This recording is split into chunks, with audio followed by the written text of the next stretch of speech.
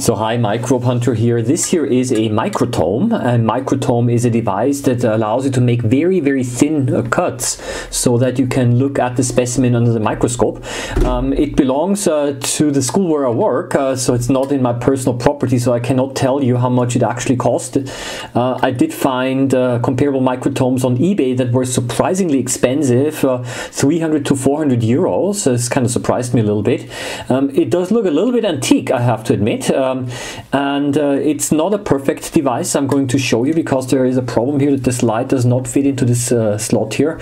It's too narrow, so it's made for a different slide standard apparently. But in any case, I want to show it to you, and I want to make a few microtome cuts so that you can see actually how this works. Well, that's the microtome. It's pretty, antique looking, I would say. There is a wheel here that you can turn, and this raises and lowers the specimen. And this round circular part, that is the thing that actually is raised and lowered. And on one side there is also a lever that you can push, and this operates the clamp, to hold the specimen. So you can see on the hole here, this is where the specimen is being held in place.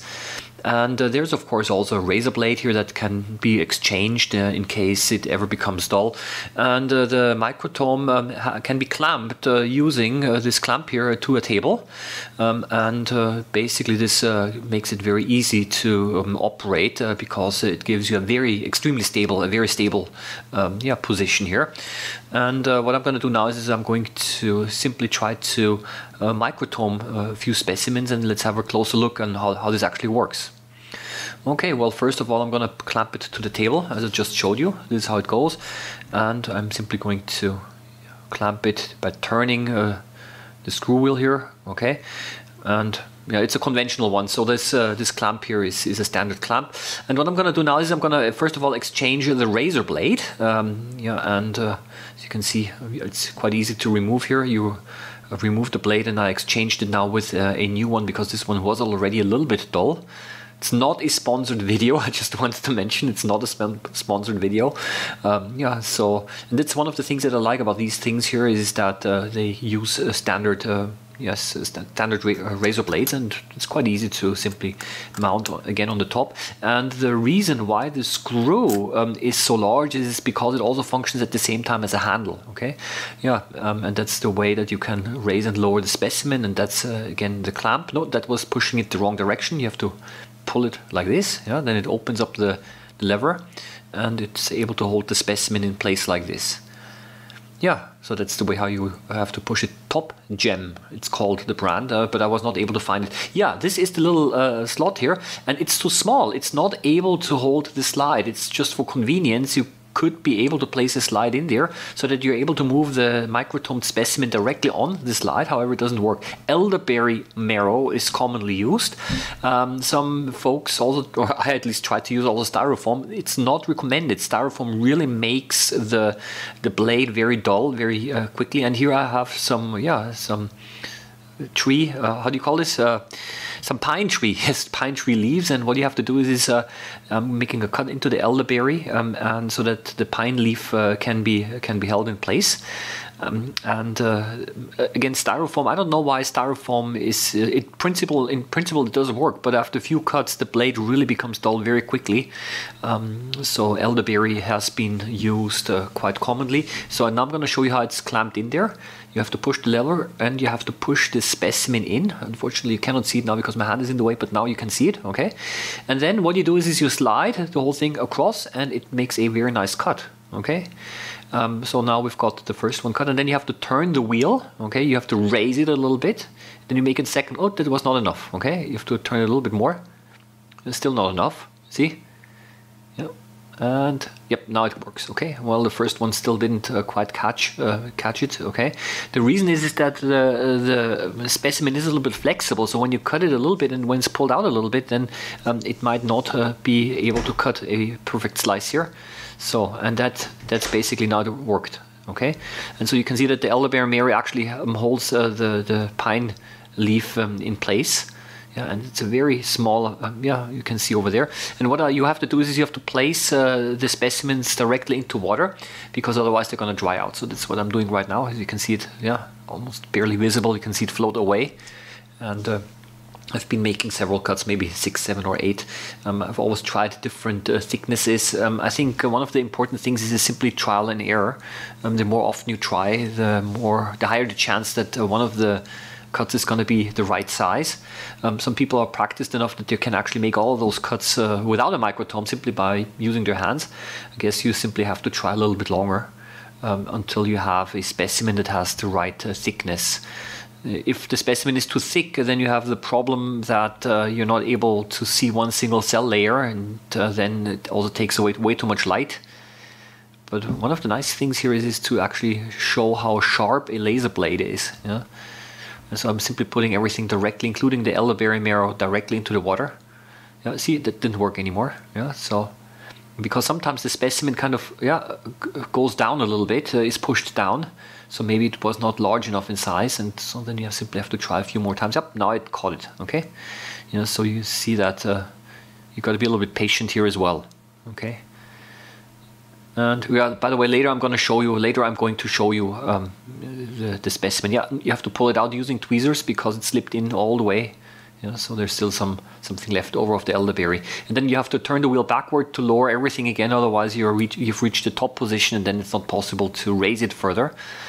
And what I've heard is that sometimes people actually simply use the thermal expansion of the specimen to determine the size, especially if you have some kind of a frozen specimen, and if you let it thaw a little bit, then simply because it expands thermally, that this is already enough to give it to determine the thickness of the slices.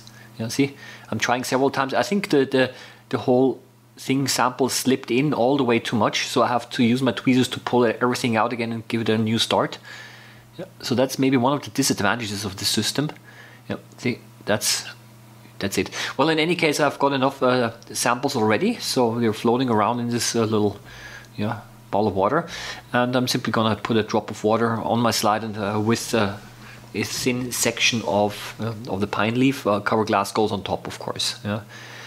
And then I'll put it under the microscope. But before I do that, I'm going to also cut a carrot. And if you don't have elderberry, some people like to use carrots as well. This also works quite well. Then you simply make a little cut into the carrot, and you put the specimen between 2 slices of carrot. But what I'm going to do now is I'm simply going to cut the carrot, and I'm going to look at the carrot itself. And the slices also worked quite nice. I think it was actually even a little bit easier than the elderberry. Don't know why that is the case, but maybe because the sample is moist, this could be also an issue. See, it made a very nice, very thin cuts. And you turn it again a little bit. And by the way, the clamp that holds the specimen in place, it's a roll. Okay, it looks like a very thick wire, but in reality, it's a roll. It's able to rotate so that the specimen is able to move up quite easily. So I'm also going to put the carrot on the same slide, and of course, also here we put a cover glass on top. A second, slightly thinner specimen here as well, so that we can compare it. And cover glass, of course, as always, and then. A drop of water on top doesn't hurt, because otherwise there are too many air bubbles. And then let's have a look what we see. Okay, so by the way, that's basically on eBay. I found 2 of them. Over 300 euros, almost 400 euros. It's absolutely crazy. I don't know why they're so expensive. Here's the second one, the same price. I have no idea. I think there's got to be a cheaper solution as well. So that's the pine leaf now. Okay, you can see some air bubbles, but it looks quite okay, I would say. I'm zooming in a little bit here. Can start to see already the green parts that are doing photosynthesis, and some of the cells of the epidermis, they're not pigmented at all, and there are a whole bunch of air bubbles also, which doesn't hurt. I was just checking whether the cut is reasonably thin, and by focusing back and forth, I can actually see that there are maybe 1, maximum 2 cell layers that you see here. So it actually shows that the cut is reasonably thin. Here in the center you see individual cells. You can also see the individual chloroplasts.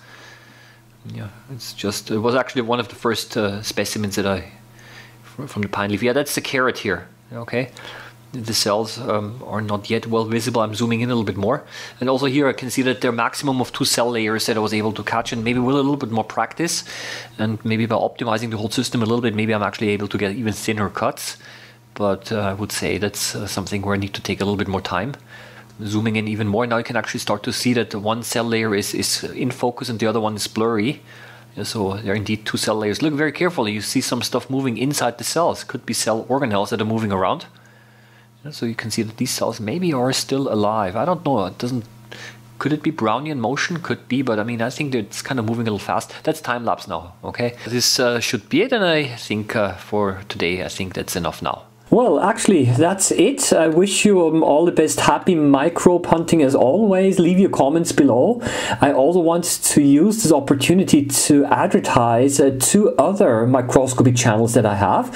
One is called Microscopic Mysteries. It's a channel I just started recently, in which I simply want to show you some specimens under the microscope, and it's up to you to guess what they are. So please visit the channel and also subscribe to it. I put a link below. And my second microscopy channel, the main channel really, where I'm actually exploring nature a little bit with the microscope, and I'm going to show you all sorts of different things.